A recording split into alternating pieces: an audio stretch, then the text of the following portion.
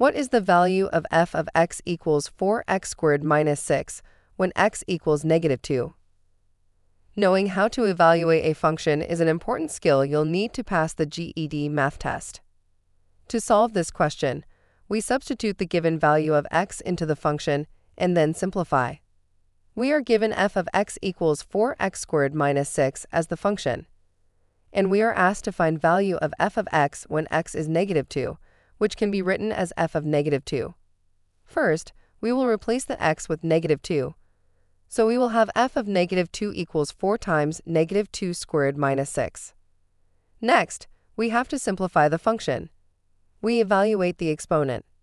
-2 squared is -2 times -2, which is 4. Now, we will have f of -2 equals 4 times 4 minus 6. We multiply 4 by 4 to get 16. Then we subtract. 16 minus 6 is 10. Therefore, our final answer is 10.